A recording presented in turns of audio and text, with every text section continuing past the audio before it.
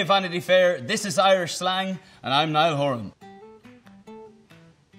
I'm looking forward to seeing some of this. Sham is a word that you would use in a greeting. It's like bud or pal or whatever you go. All right, Sham. Number 2, bajanxed. I guess the real definition would be broken down. Like if a car was pulled over on the side of the road and its tire was hanging off, you'd say that car is bajanxed. Or bajanxed could mean when you're absolutely obliterated drunk and you're like, you were absolutely bajanxed last night. That kind of thing. Gammy. Gammy kind of means a little bit messed up. Gammy is a word I would use a lot, so that's my gammy knee. I have toes that are all a bit weird, and I call them my gammy toes. Bogger. I am a bogger. If you're from Dublin, you think that Dublin is the only place that exists in Ireland. When tourists go to Ireland, they tend to just stick to Dublin. Oh my God, I love Temple Bar. I go there for a Guinness, even though it costs $11. £11. Euros even for a pint of Guinness. There's 2 words for people from outside of Dublin that live in the country, and they're called culchies, but God knows, and bogger. So you're meant to live in bogland. Flute. Flute is the Irish word for penis. Dictionary. My Irish dictionary said it meant silly person, so I had no idea. And you are firmly wrong, because it means penis. You're welcome. Hape.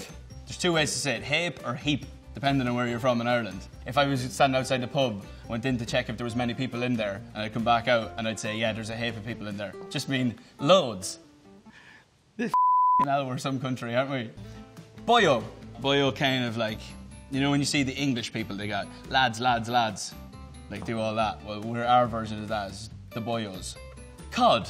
It's basically to kind of like tell someone a lie. You'd say something sarcastic, they'd go, really? And then you go, I'm only codding you. And that's how you would use it. I'm only messing with you. I'm only codding you. Delighted and excited. It's basically a Dublin phrase that they would say where it means delighted and excited.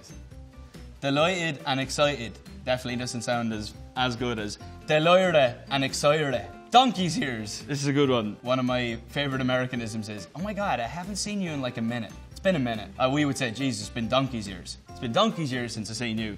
And I don't know what that really means. I guess donkeys are just old and they've been around for a long time. Dosser. Another word for that, the other word we would use is messer.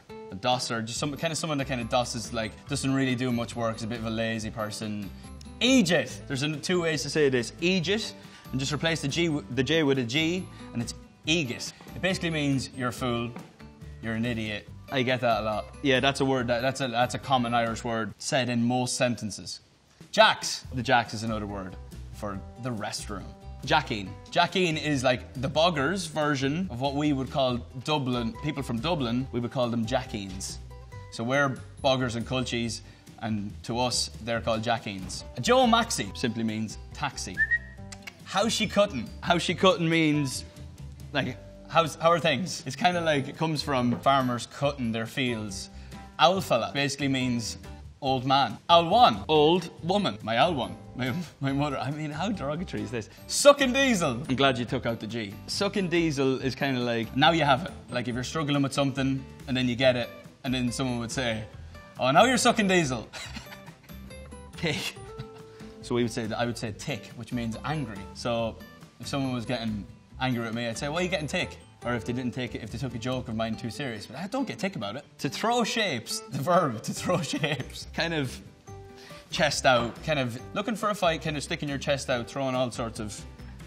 Conor McGregor throws shapes. A lot of that. We would use this also looking for a fight, and also when you're on the dance floor. Look at him, he's pulling some serious shapes on the floor.